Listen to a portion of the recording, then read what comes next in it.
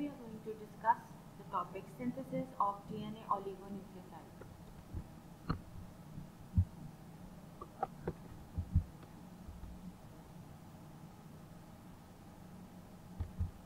DNA neither cares nor knows. DNA just is, and we dance to its music, is a quote by Richard Dawkins from his book River Out of Eden, A Darwinian Life. For the synthesis of DNA oligonucleotides, first we have to understand what oligonucleotides are. Oligonucleotides are short DNA or RNA molecules, which are also known as oligomers, that have a wide range of applications in genetic testing, research, and forensics. Here we can see two structures. One is of a nucleotide and one is of a nucleoside. In nucleotide, you can see that there is a phosphate group present, and in a nucleoside, there is no phosphate group present.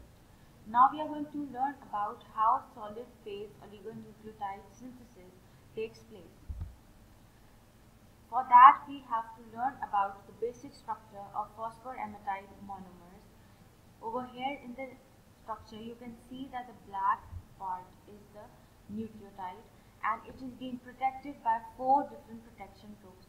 The red one is DMT, the green one is diisopropyl amino, and the purple one is 2-cyanoethyl, and the blue one is benzol.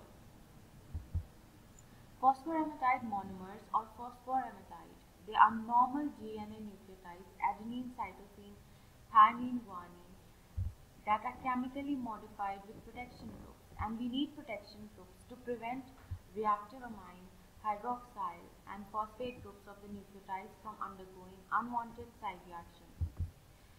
Here you can see 4 different structures of phosphoramidite nucleosides.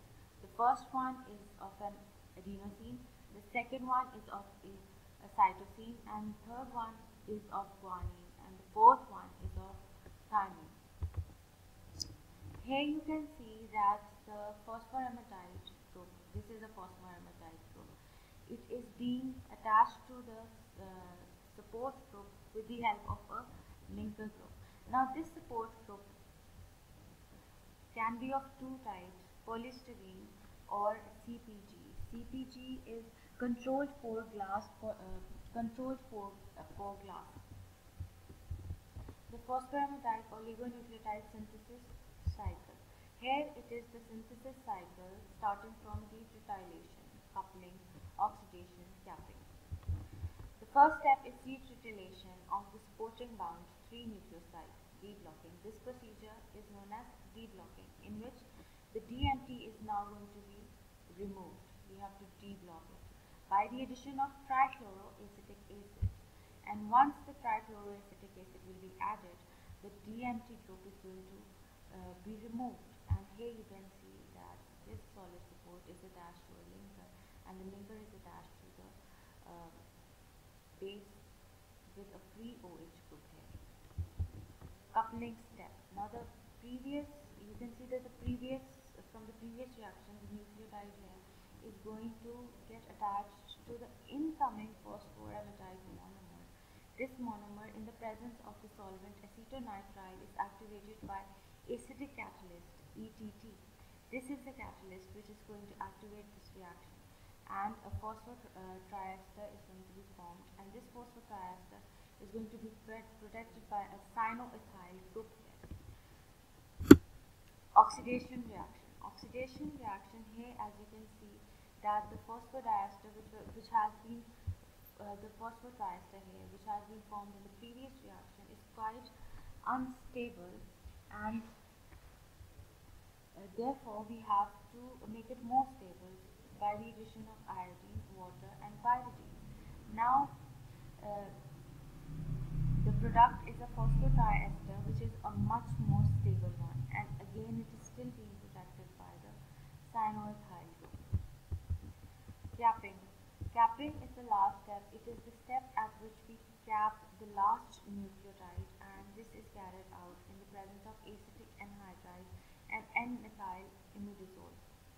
Now both of them, they form an intermediate group, and intermediate group, and they are changing structures, and at the end this one is going to stay, the acylated part is going to stay with the 5 end, with the 5 hydroxyl end, and this is known as capping. Cleavage. Cleavage is basically the procedure in which we have to remove the linker and the solid support.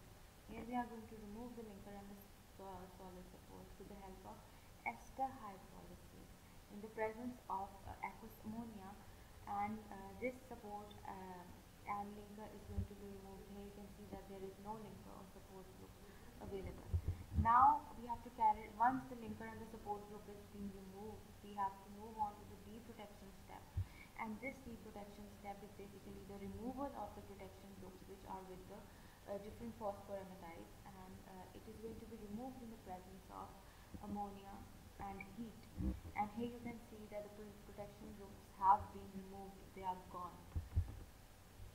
Now the last protection group, which is a cyanoethyl group, has to be removed, and this is going to be done by beta elimination step, and via that step the cyanoethyl group is going to be removed. Here you can see it is being removed, it is gone now, and now this phosphodiester has been formed, and it is there, and it is going to be the part of backbone of the oligonucleotides.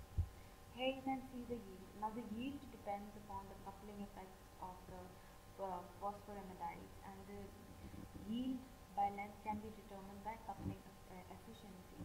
Here you can see the two formulas which can be applied, where Y is the yield, B is the coupling efficiency, and N is the oligonucleotide length. Even at 99.5% coupling efficiency, practical synthesis length limits are typically 120 bases to achieve a 50% yield. So to achieve a 50% yield means that there are going to be 120 bases there in chemical synthesis of DNA oligonucleotides. Thank you.